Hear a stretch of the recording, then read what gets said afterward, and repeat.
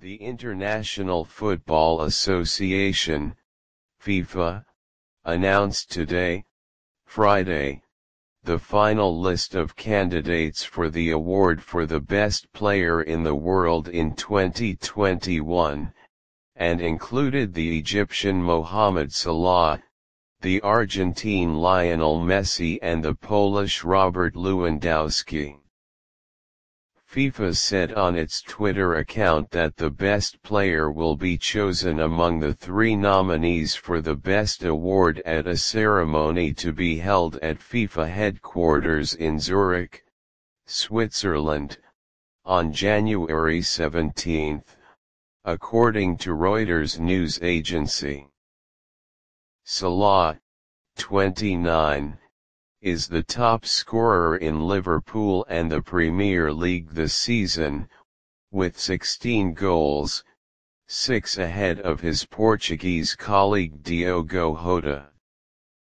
There is no doubt that the selection of Salah in the final list will give him a strong impetus before leading his country in the finals of the African Nations Cup, which begins in Cameroon the day after tomorrow.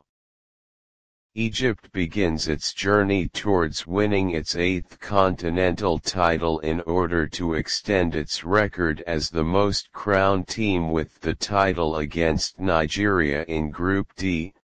next Tuesday. Messi won the Golden Ball Award for the best player in the world last year to win his 7th award, at the expense of Bayern Munich striker Lewandowski, the German champion, and Italian Jurgen Ho, the Chelsea midfielder,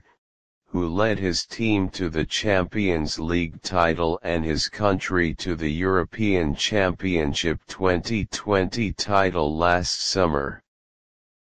The final list for the best coach in 2021 included Pep Guardiola, coach of Manchester City, the holder of the English Premier League title and the current leader of the tournament, Roberto Mancini, coach of the Italian national team, the European champion in 2020, and Thomas Tuchel, coach of Chelsea, the champions of the Champions League.